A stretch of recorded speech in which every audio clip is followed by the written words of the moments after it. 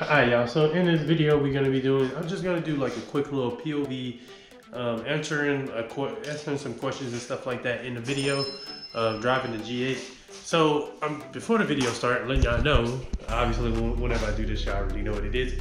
I'm letting y'all know we're doing a giveaway for the Rich Creations page. I will already have the link down below. I'm going to tell y'all how to enter and all that stuff just in a few.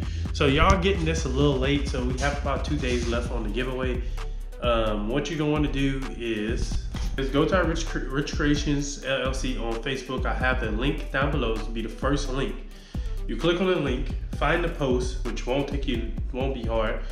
If I can get the link to the post, I'll put it down below. Also, what you're gonna do is like that post, share the post, tag 3 people, and comment "done" underneath the post, and that's it. So the first winner, you're gonna be able to get a 12-ounce, a free 12-ounce coffee mug, customized to your liking. So it could be powder coated, it can be fully custom with pictures or whatever on it. However you want it, that's how we're gonna do it. And we're gonna be picking 2 winners, okay? So we got 2 winners. The first winner, you get a custom 12-ounce mug to your liking. The second one is gonna get a 20% discount code to the website. Well, I'm gonna go ahead and show y'all a couple of the cups. So I know we have a lot of new people, and so we're doing this giveaway with my Rich Creation stuff with me and my sister. And then once I hit 2,000 subscribers on this on my YouTube page, I'm gonna also be doing the giveaway. I just don't know what I really want to do. All right, so for the new people that are new to the channel, and man, we have a lot of new people that are new to the channel. If you don't know, I make custom tumblers. We have our own brand, NTPO. So this is me and my sister brand, and our business, Rich Creations LLC, where we make the custom tumblers. I have powder coated tumblers. If you go on the website, richcreationsco.com, if you go on the website, I have powder coated tumblers, as you can get, which are a lot simple. The powder coated tumblers are simple. You can pick 2 colors. You can put a quote, some type of design or whatever. If you want something that's fully custom, obviously it's gonna cost more. We also do that. So I do the powder coated stuff, and my sister take care of the more custom stuff that has like, I'll put pictures up. We have like the Harry Potter one where it's like UV activated. So I'll put a picture and a little video of that one. We also have, what's another one? We just finished a Descendants one for a little girl. So we have, we do just anything. I've done like a Goofy cup. I've done, we've done a lot of different cups. Rugrats, we did Mommy and Me, all that good stuff. So we've done a lot of different cups. I'll put a bunch of videos and pictures up right now that's going to be popping up as I'm speaking. Some of the cups that we have that we've done that's fully custom. Obviously the powder coated stuff, like I said, y'all, this would be like the powder coated stuff. I'll put a picture up. I've done a couple matching some of the G8s and stuff. So this is one. That's my own one that I do. And then this is another one. These are all test cups that I have that I really don't use. I just strip them and reuse them to put a design on. So y'all can see you got the holes in and all that stuff. So that more so be powder coated. You can do like a fade or 2 different colors. So if you want a cup or you want a shirt, make sure you go visit the website. Like I said, it's a POV of me driving the G8. Let's go ahead and get this video started.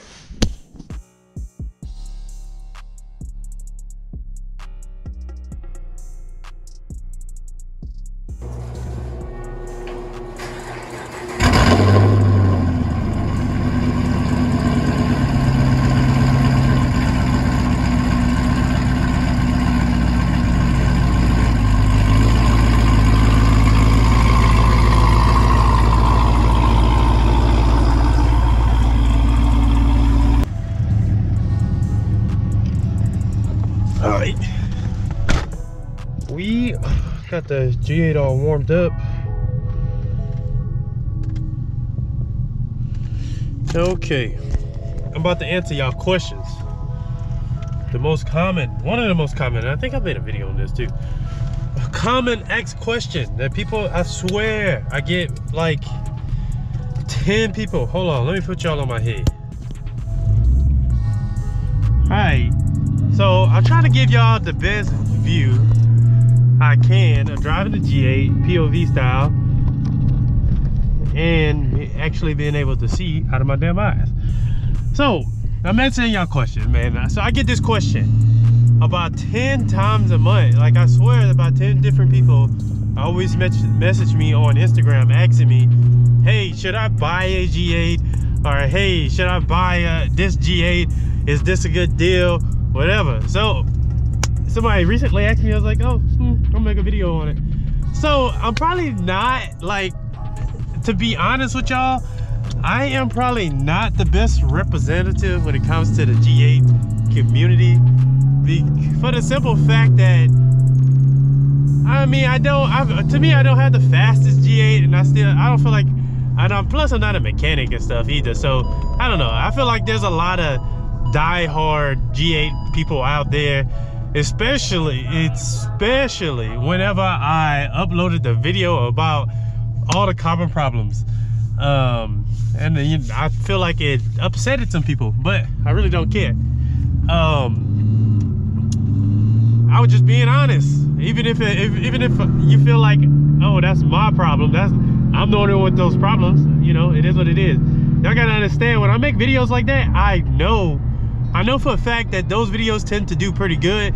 Why? Because it's something that's not so positive, and it's the ugly part of the G8 that a lot of people don't want to talk about. So I know, okay, people are gonna click on it because, oh, so either you gonna click on it because you really want to know, or you gonna click on it because you want to watch to see what I say, and you want to go and put in the comments that, you know, that's not true. Either way, you're helping me out. But like I said, the most common question is, should I buy a G8? So I decide, why not, since I'm driving to Seguin, go POV style and talk about if you should buy a G8 or not. So my answer to that question is, do what you want, do what you feel. Like, the G8 is fun, don't get me wrong. The G8 is the best car I've owned to date so far. And I'm saying so far because I'm gonna have much more. But, oh, there's an old Corvette. The G8 is the best car I've owned so far.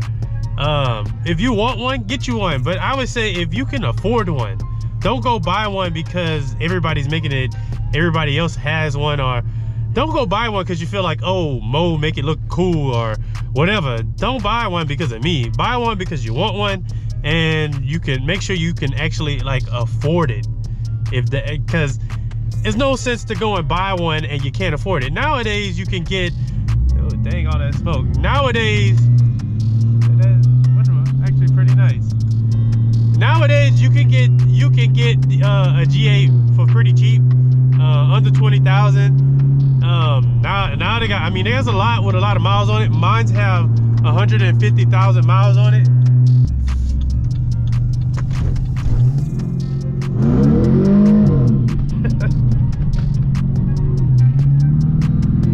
Just spinning.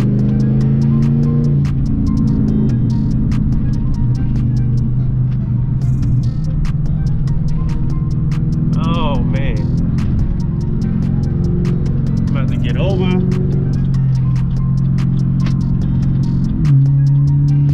Now I'm gonna say this, like I said, it's up to you whether you want to buy a G8. If you really like the G8, get you one. But like I said, don't go buy something just because everybody else is making it look cool. Just like with the Charger and Challenger, and I know I talk about that a lot. Like with the Charger and Challenger, I do feel like a lot of people buy those cars. I mean, don't get me wrong. I've been in a Challenger, I've been in a Charger. They nice. It has a little bit more technology and stuff. Not a little bit more. There's more technology in it and stuff than the G8. Now, I have heard that it's a little bit more expensive to mod and to actually make pretty decent power. But that's just from what I heard. I don't have one, so I really don't know. With the G8, it's kind of cheap to mod, to be honest with you. To make decent power, you throw a cam in there and a couple of mods and you at 400 wheel horsepower. So I mean, with a Charger and a Challenger, unless you got the 392, the RT is alright, but I haven't really seen like no super fast RTs. They quick, but not like fast.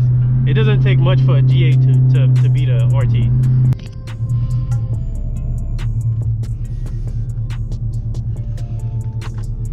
Hopefully.